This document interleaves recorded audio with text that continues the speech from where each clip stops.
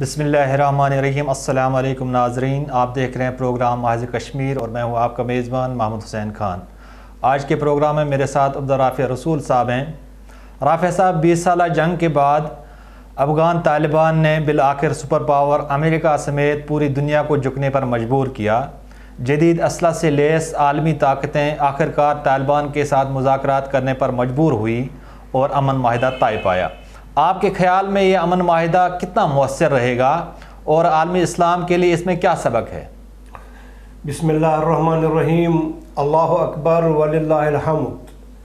آپ جس طرح فرما رہے ہیں کہ ایک سپر پاور اور پوری دنیا کو طالبان نے جھکایا اور وہ آمادہ صلح ہوئے، لیکن میں کہہ رہا ہوں ہم ان خوش نصیبوں میں شامل ہیں جن پر اللہ تعالیٰ نے احسان فرمایا کہ ایمان کی حالت میں ہم نے 2 سپر پاورز کو مجاہدین کے سامنے جھکتے ہوئے دیکھا اور مجاہدین کے سامنے ہزیمت انہیں اٹھانا پڑی۔ ایک سپر پاور جو سوویت یونین کہلاتا تھا وہ 1989 میں افغان مجاہدین کے سامنے جھک گیا اور انہوں نے فروری کا مہینہ تھا، یہی فروری کا مہینہ جس میں آج امریکہ اور طالبان نے معاہدہ کیا، یہی فروری تھا 15 فروری کو سوویت یونین کے میخائیل گورباچوف نے مجاہدین کے سامنے ہتھیار ڈالے اور اپنی شکست تسلیم کر لی اور اپنی جارح فوج کو واپس بلا لیا، اور ہم الحمدللہ وہ سارا منظر دیکھ رہے تھے اور ہماری ان آنکھوں نے وہ سارا منظر دیکھ لیا کہ جب اللہ تعالیٰ نے فتح اور نصرت، کامیابی اور کامرانی کے ساتھ مجاہدین افغان کو ہمکنار کیا اور وقت کی سپر پاور کو شکست سے لت پت کر دیا۔ اور دوسرا آج کا جو سلسلہ ہے، جو معاملہ ہے، جو کارروائی ہے، وہ بھی الحمدللہ ایمان کی حالت میں ہم نے دیکھ لیا، ہماری آنکھوں نے دیکھ لیا کہ جب 29 فروری 2020 کو اللہ تعالیٰ نے مجاہدین افغان کو نصرت اور مدد سے نوازا اور وقت کی سپر پاور امریکہ شکست سے لت پت ہوا اور طالبان کے ساتھ ان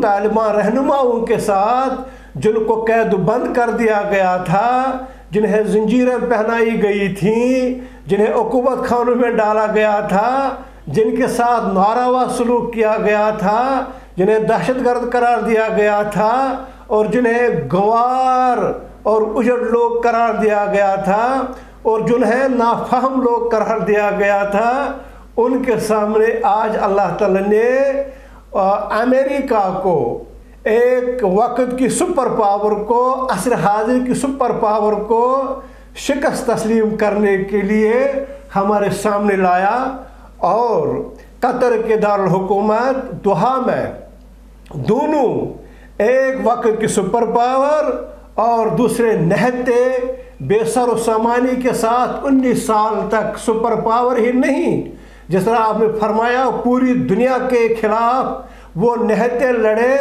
پوری دنیا سپر پاور کے ساتھ تھی اور یہ نہتے بے سر و سامانی کے ساتھ لڑتے رہے۔ بالآخر انہوں نے سپر پاور کو جھکایا اور پوری دنیا کو جھکایا۔ اس پر ہمیں اللہ تعالیٰ کا شکر ادا کرنا چاہیے کہ ہم نے اپنی آنکھوں سے یہ دونوں منظر دیکھے۔ اب آپ نے جس طرح سوال کیا کہ اس کے کیا اثرات مرتب ہو سکتے ہیں عالم اسلام پر اور یہ کتنا مؤثر رہے گا یہ جو امن معاہدہ ہوا، پہلے میں آپ کو بتا دوں گا امن معاہدے کے حوالے سے طالبان یک رخ اور مخلص تھے، اس میں کوئی شک نہیں ہے، لیکن امریکہ کی نیت کو دیکھنا ہوگا اور اس خطے میں سب سے بڑا شیطان جو موجود ہے وہ بھارت ہے، اس کی شر انگیزی کو دیکھنا ہوگا۔ اگر امریکہ کی نیت پرخلوص نکلی اور اگر شر انگیز بھارت نے تمام شرارتیں ترک کر دی، تب میں یہ کہوں گا کہ یہ امن معاہدہ کامیاب رہے گا، کیونکہ طالبان تو مخلص ہیں. ان کے ترجمانوں نے، ان کے قائدین نے بالکل صحیح طور پر، بجا طور پر فرمایا ہم نے معاہدہ کر لیا، یہاں سے جارح فوج، غیر ملکی فوج نکلے گی اور پھر اسی طرح افغانستان امن کا گہوارہ بن جائے گا جس طرح امارت اسلامی کے دوران یہ سارا افغانستان امن کا گہوارہ تھا. لیکن ہم دیکھ رہے ہیں اس خطے کا جو بڑا شیطان ہے، اس کی جو دہشت گرد انٹیلیجنس ہے ممکن ہے، بلکہ ہمیں اس پر یقین بھی ہے اس کے کرتوت دیکھ کے، تمام ان انٹیلیجنس اداروں سے ملے گی جو اس وقت کام کر رہی ہے افغانستان میں، مل کے خدا نہ خواستہ وہ اس معاہدے کو سبوٹاژ کرنے کی کوشش کریں گے. یہ ہمیں یقین ہے. اگر ایسا نہیں ہوا تو پھر یہ امن معاہدہ بالکل کامیاب اور کامران رہے گا. لیکن اگر اس شیطان نے شیطانیت اختیار کر لی اور شرانگیز کارروائیاں اس نے پھر کی تو پھر ہمیں لگ رہا ہے کہ یہ کامیاب نہیں ہوگا. نمبر 1. نمبر 2، آپ نے صرف ایک دن کے بعد بلکہ 24 گھنٹے گزر جانے کے بعد افغان کٹ پتلی صدر کا بیان سنا ہوگا کہ ہم نے اس معاہدے میں کوئی ایسی شک نہیں رکھی ہے، کوئی ایسا وعدہ نہیں کیا ہے، کوئی ایسی بات نہیں رکھی ہے جس کے ہم اس طرح پابند ہوں گے کہ ہم طالبان کے اسیران کو رہا کریں گے. حالانکہ یہ کنفرم بات ہے، یہ تو معاملہ طے ہو چکا ہے کہ کٹ پتلی انتظامیہ افغانستان کی طالبان کے اسیران کو رہا کرے گی اور طالبان کے پاس بھی جتنے اسیران ہیں وہ ان کو رہا کریں گے. مجھے لگ رہا ہے، میں محسوس کر رہا ہوں، شاید دہلی سے فون کھٹکا، مودی نے اشرف غنی کو فون پر کہہ دیا یار اگر یہ امن معاہدہ کامیاب ہوا تو مجھے یہاں سے بوریا بسترا لپیٹ کر مجھے واپس آنا پڑے گا دہلی، لہٰذا آپ پر یہ منحصر ہے، آپ اس کو کامیاب نہ ہونے گئے. لہٰذا جس طرح آپ فرما رہے ہیں کہ کتنا مؤثر ہوگا، کتنا کامیاب ہوگا، یہ تو اب امریکہ پر منحصر ہے اور خطے کے شیطان بھارت پر منحصر ہے. مجاہدین تو مخلص ہیں. عالم اسلام کے لیے اس میں جو درس، جو سبق پنہاں ہے وہ یہ ہے کہ اپنی غیرت، اپنی حریت، اپنی آزادی، اپنی عزت و ناموس اور اپنے عقیدے اور ایمان کے لیے آپ جب تک جہد مسلسل پر یقین رکھیں گے اور جہد مسلسل کرتے رہیں گے، کوئی دنیا کی سپر پاور آپ کو زیر نہیں کر سکتی. اس میں عالم اسلام کے لیے یہ سبق پنہاں ہے کہ عالم اسلام کو متحد ہونا ہے، عالم اسلام کو اپنی جہد مسلسل پر یقین رکھنا ہے، اور جب عالم اسلام اسی طرح جہد مسلسل اختیار کرے گی جس طرح نہتے اور بے سر و سامانی کے عالم میں افغان طالبان نے اپنے جدوجہد جاری رکھی تو پھر عالم اسلام کو کوئی جھکا نہیں سکتا. لیکن ہمیں لگ رہا ہے عالم اسلام کی باندھ باندھ کی بولیاں ہیں اور عالم اسلام پر جو ٹولہ مسلط ہے حکمرانوں کا، ان میں غیرت کا جنازہ نکل چکا ہے، ان میں جرأت ایمانی کہاں. کاش ان میں جرأت ایمانی ہوتی اور ان میں اسلامی غیرت ہوتی تو آج یہ صورتحال ہمیں نہ دیکھنی پڑتی جو پورے عالم اسلام کی ہے. لہذا عالم اسلام کے لیے ایٹم بم کی کوئی ضرورت نہیں، اگر ہے تو اللہ تعالیٰ کا فضل ہے یہ، اور اپنی فوج اگر سٹرانگ ہے تو اللہ تعالیٰ کا فضل ہے. لیکن اس سب کے درمیان جو اہم چیز ہے وہ ایمانی غیرت اور وہ جہد مسلسل اہم چیز ہے. اور اس جہد مسلسل اور ایمانی غیرت کے سامنے جدید دور کی مشینیں، جدید دور کے آتش اسلحہ، جدید دور کے ہتھیار اور جدید دور کی ٹیکنالوجی، اس کی کوئی حیثیت نہیں ایمان کے مقابلے میں، جو الحمدللہ طالبان نے ثابت کر دیا.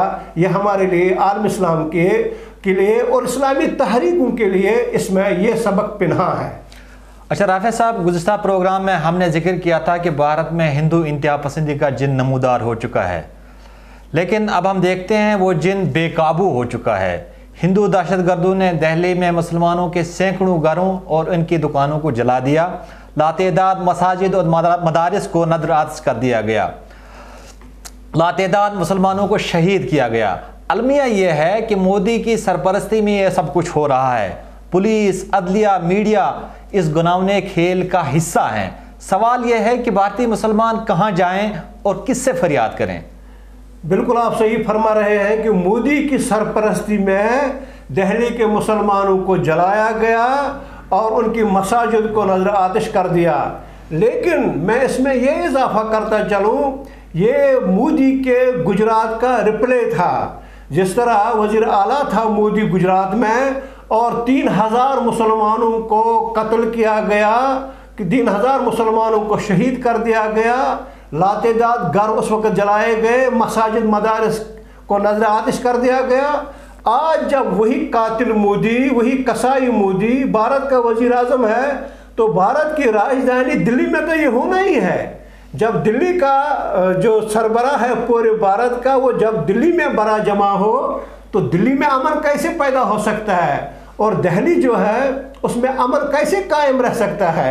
یہ یقیناً مودی کی ایک منصوبہ بندی ہے اور بی جے پی اور RSS کے تمام گنڈے نمائندے اس میں شامل ہیں کہ انہوں نے دہلی کو آگ لگا دی، مسلمانوں کو بے خانمہ کر دیا، مسلمانوں کو اس آگ میں جھونکا، اور مسلمانوں کی جو صورتحال ہے وہ سوشل میڈیا کے ذریعے سے ہم تک پہنچ رہی ہے۔ اور جس طرح آپ فرما رہے ہیں کہ جو میڈیا ہے، عدلیہ ہے، پولیس ہے، وہ تو مودی کے وہ ہرکار ہے۔ وہ مودی جس طرح ان کو کہے انہوں نے اسی طرح سچویشن کو آگے بڑھانا ہے۔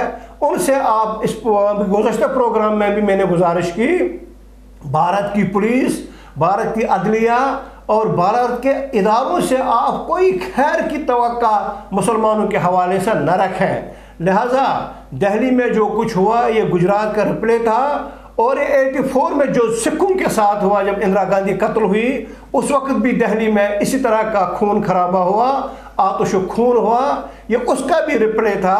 اس کے 2 مقاصد تھے۔ ایک مقصد یہ تھا دہلی میں بی جے پی کو شکست فاش ہوئی، اب وہ کیجریوال کو آگے بڑھنے نہیں دینا چاہتی۔ وہ چاہتی تھی ان مسلم کچھ فسادات کے ذریعے سے دنیا کو پیغام دے اور بھارت کو پیغام دے کہ کیجریوال دہلی کو سنبھال نہیں سکتا۔ ایک تو مودی اینڈ کمپنی کا مقصد یہ تھا جو مسلم کچھ فسادات انہوں نے کرائے۔ دوسرا مقصد یہ تھا کہ مسلمان جو دہلی کا ہے وہ بڑا غیرت مند تھا ماضی میں، اور اسے یہ خوف زدہ اور ہیبت زدہ کرنا چاہتا تھا مودی اینڈ کمپنی، تاکہ اس میں یہ جرت نہ ہو کہ وہ نہ کرے، وہ نہ کر سکے، وہ ہمیشہ ہاں میں ہاں ملائے۔ یہ 2 مقاصد مودی اینڈ کمپنی حاصل کرنا چاہتے تھے، لیکن میں سمجھتا ہوں یہ دونوں مقاصد انشاءاللہ العزیز ناکام ہوں گے۔ دہلی کا مسلمان نہایت جرات مندی کے ساتھ، جواں مردی کے ساتھ اپنے مطالبات پھر دہراتا رہے گا، اور کیجریوال وہ ہندو ہے، اس میں کوئی شک نہیں ہے، لیکن جس طرح اس نے ہندو mind set, Modi mind set کو شکست فاش دیا، وہ اسی طرح آگے بڑھتا رہے گا۔ اب سوال آپ نے یہ کیا کہ دہلی کا مسلمان کدھر جائے؟ دہلی کا مسلمان اس کے لیے کوئی دروازہ ہی نہیں ہے کہ جدھر جائے، اس کے لیے کوئی سنوائی ہی نہیں ہے کہ وہ فریاد کرے۔ لہذا اس نے صرف اللہ تعالیٰ کی ذات کو اس کی طرف رجوع کرنا ہے، اللہ تعالیٰ کی ذات کو مضبوطی سے پکڑنا ہے اور اپنے عزائم کو مزید جوان بنانا ہے، اور اپنے اس ایمان کو پختہ بنانا ہے کہ ہندو مسلمان کا دوست نہیں ہو سکتا، نہ ہمدرد ہو سکتا، ہندو مسلمان کا غمخوار نہیں ہو سکتا۔ ہندو ایسا ہے کہ جو منہ میں رام رام بغل میں چھری رکھتا ہے۔ یہ کل بھی اس کی سچویشن تھی، آج بھی یہ صورتحال ہے، اور اگلے کل بھی اس کی صورتحال یہی ہے۔ لہٰذا دہلی کا مسلمان ہو یا پورے بھارت کا مسلمان ہو، اس کے لیے انصاف کے دروازے بند ہیں، ان پر منو کے تالے پڑ چکے ہیں۔ اس نے صرف اور صرف اللہ تعالیٰ سے رجوع کرنا ہے اور اپنے ایمان کو پختہ بنا کے اللہ تعالیٰ سے مدد اور نصرت کی دعا مانگنی ہے۔ ناظرین، اس کے ساتھ ہی آج کے پروگرام کا وقت ختم ہوتا ہے۔ اللہ حافظ۔